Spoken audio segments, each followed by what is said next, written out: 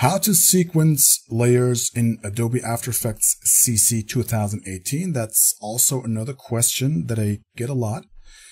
And that's also very simple to accomplish. So let's say we've got our composition here, and let's say we've got a stack of images. I've got 4 images here. So for this, to sequence these layers, just select them and keep in mind that the order of selection is very important because the first one that you select is being shown first when you sequence them. Let me show you how that works. So select the first layer or image, hold down the Shift key, and then select the last one. And now when you right click, you go to Keyframe Assistant and go to Sequence Layers.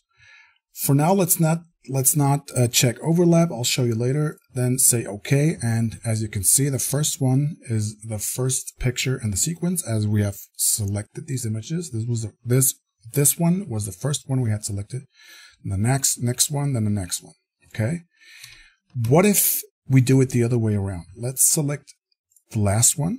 Hold down Shift key, select the first one, and now when we right click, Keyframe Assistant, Sequence Layers, the last one, which we had selected first, is first in line, and it will work its way all the way to the top. Pretty simple. Now, what if I want to overlap to create like a image presentation, image sequence?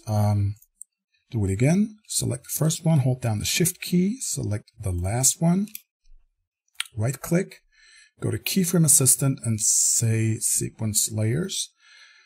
Now check overlap, and our duration is 3 seconds, and we want the transition to be over 1 second. So we have 1 second duration here already.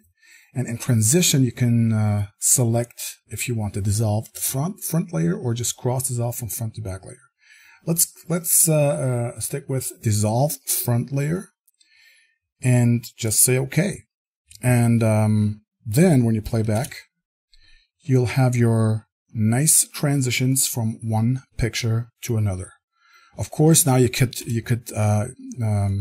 move and pan and zoom and get the Ken Burns style presentation. But that's basically how the sequencing works. So that's how to sequence layers in Adobe After Effects CC 2018. Thank you for watching, and on to the next quick tip.